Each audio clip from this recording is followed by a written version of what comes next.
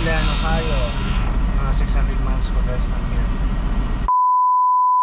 I think back to all the better days when I used to be young and free.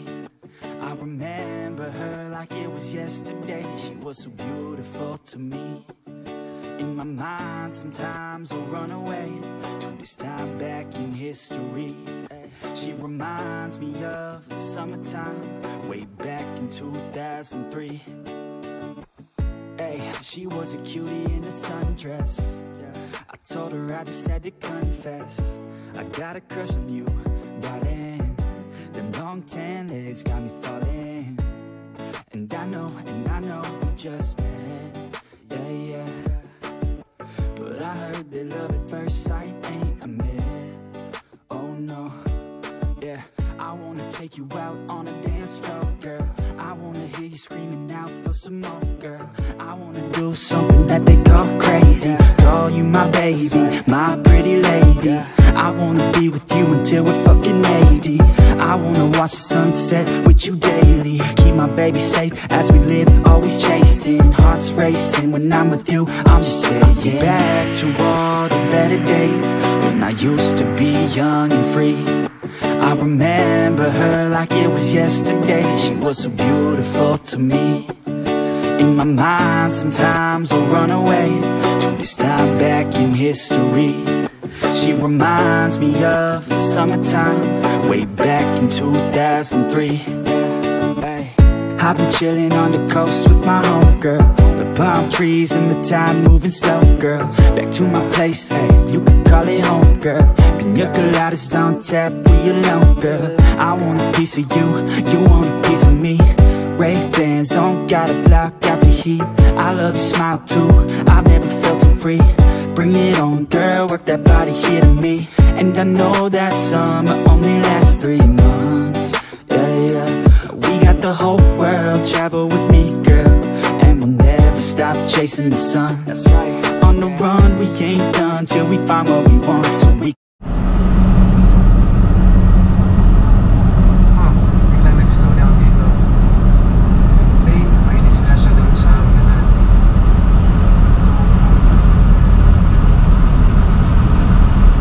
Yeah, may disgrasya doon sa unahan.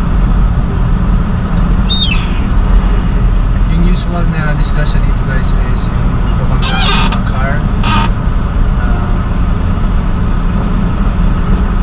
Iba na out of balance sa driving, so kasi super bilis na mag-drive nila. So everyday na nag-drive ako, lagi nilang may disgrasya. Kasi yung ibang cars ang bibilis mag-drive.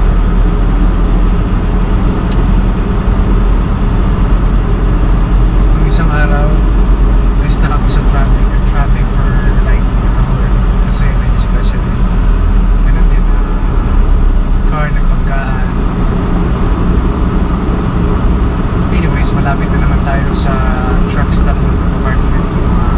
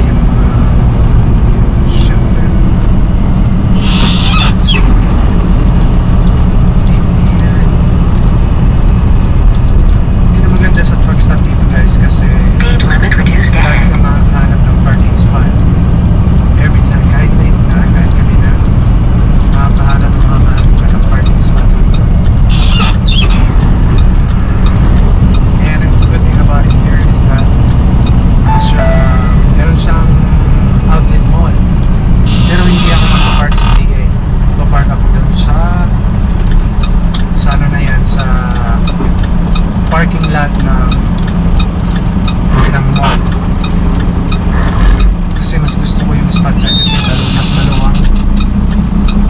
And then marami siyang kainan guys. So may McDonald's, may Wendy's, may Subway, Chipotle, Starbucks. Very, very convenient location.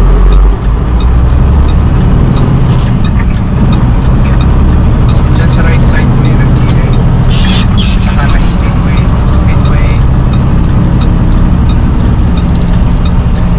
And dun sa unahan may Love's Truck Stop. I don't know if nakikita nyo yung Starbucks. So yeah, tayo magpapark sa left side.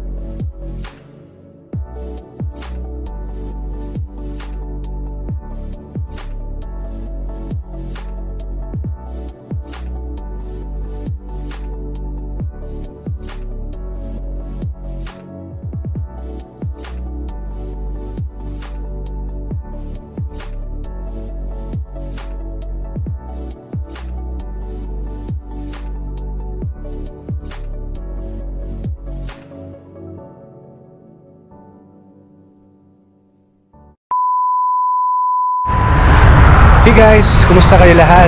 Welcome back to my YouTube channel. Sa mga bagong subscribers dyan, maraming salamat. Thank you for subscribing. And sa mga dati nating mga subscribers na, maraming salamat.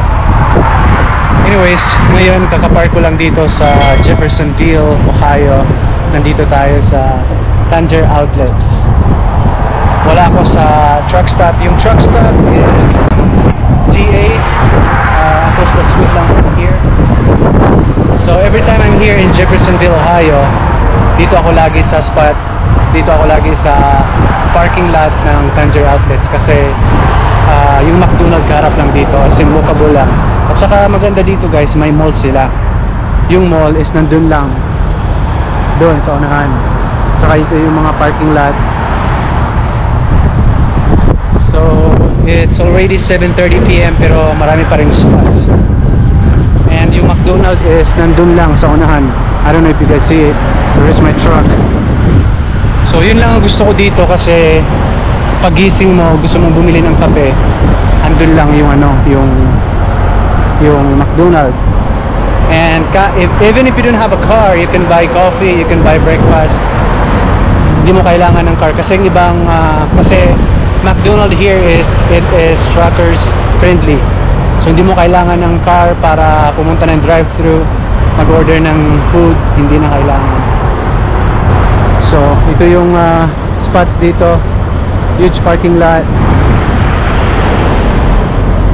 So ayun, we have a delivery on Monday. Today is only Sunday. So ang delivery natin is Monday 7 in the morning. And it's only Saturday today. Tomorrow is Sunday. I am 2 hours away to our final location. So tomorrow mag-drive lang ako ng mga 2 hours and I should be there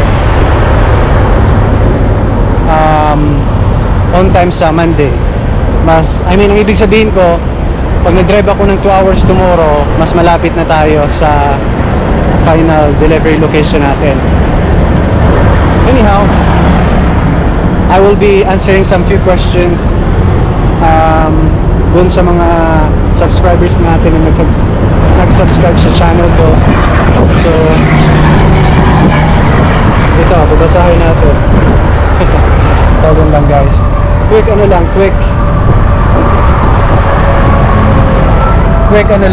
questions and quick answer. So sabi dito, okay din para makapaglakad-lakad tayo. So sabi niya sa akin, what company are you in? Dry van ka ba? Refrigerated? Etc. So how much are you getting a week? A week? A month? So he's asking me, magkano ba yung kinikita ko a week? Well, first off, it depends what company you'll be with. So in this company, I've been a truck driver for many years. So yung rates, it depends on how many years of experience do you have. So for me, ako ngayon 57 cents per mile. So if they give me 1,000 miles a week, if they give me 1,000 miles today para i-deliver yung load, I could be getting like 675. I mean, for the whole week, if you have like 5,000 miles, and then you could be making from 1,300 to 1,800 a week, and even more, depende sa miles na tinatakbo mo. And how many hours do we drive a day? So minimum of 8 hours to 11 hours ang driving namin a day. It depends yan sa schedule ng pickup mo and delivery mo. Let's say today they give me 500 miles. So 500 miles, the driving time is mga maximum of 7 to 8 hours. And then for a day, you can only drive minimum of 8 hours to 11 hours. So before 11 hours, you need to park. So if they give you 1,000 miles, that's like two days driving. So yun, minimum of 8 hours and 11 hours of driving a day. And then of course you can take your 30 minutes break. And then if the dispatch give you plenty of time to deliver the load, let's say they give you 1,000 miles and you have 3 days window, then you could take a couple hours of break, and then you don't have to rush kasi you have plenty of hours to drive to get there to get to your delivery. Anyways, yun lang muna ang natin, yung question na sasagutin natin, and many more next time. Anyways, it was a long day of driving for me today. Nakapag-drive ata ako siguro nag-drive ako today ng mga 600 miles. So super haba na driving. Push up muna tayo. Kailangan ko lang kunin yung gloves. Sa likod ko, ang ganda ng truck. May ano na yan, may truck na to. Tulog ko, may ano na yan, may bathroom. Tsaka may malaking kwarto yan. It's a nice truck, huh? So ako, every time ako naka-stop, pag may time ako, lagi akong nagpo-push up and set up. So right now,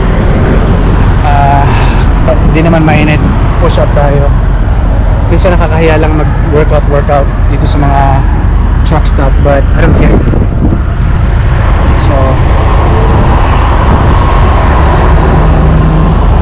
lagay lang natin dyan.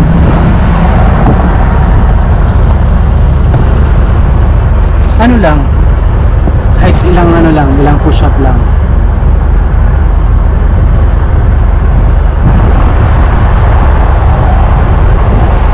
So let's put my camera here.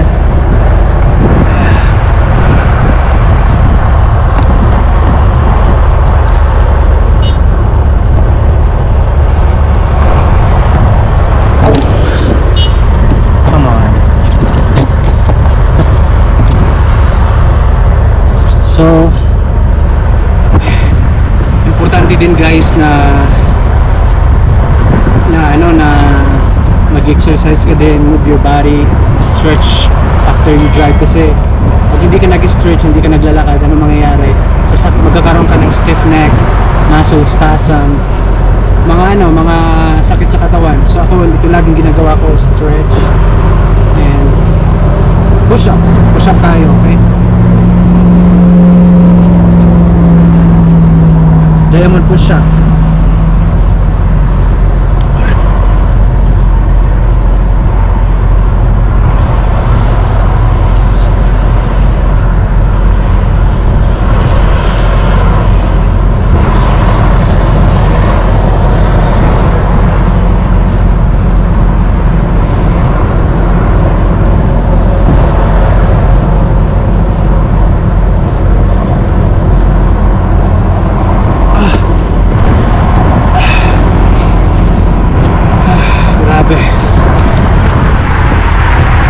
So nakapag-push up tayo ng mga ilan ba?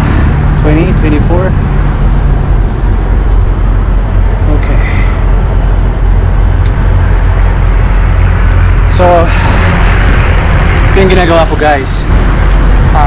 Every day bago pagising ko, little push up, little walk, and then after driving, push up na naman, little walk, para hindi ka tumaba. Kasi bilang isang truck driver, ang hirap i-maintain yung physical body figure mo, especially most of the time we're driving a day. Like every day you're driving, and then kakain ka pa. So kumain ka na, hindi ka pa nag-walk, so most likely tataba ka. So I think 80% ng mga truck drivers are, you know, big. Kasi yun nga, hindi sila nag-walk, hindi sila nag-exercise. Kagaya ko, nagtatanong sa akin, how do I maintain my body figure? Hindi naman ako super healthy. Hindi naman super healthy yung living ko on the road, because I eat whatever I want. Kaya lang, I have limitation. Kumakain lang ako pag super gutom na talaga ako. And I only eat once a day. In the morning, kinakain ko lang banana or bread, and then coffee, and then lunchtime doon ako kumakain ng marami. So yun ang ginagawa ko. So may video ako na ipapakita ko sa inyo dito sa screen kung ano yung mga techniques or workout thing na pwede mong gawin sa loob ng truck. You don't have to be at the gym to work out.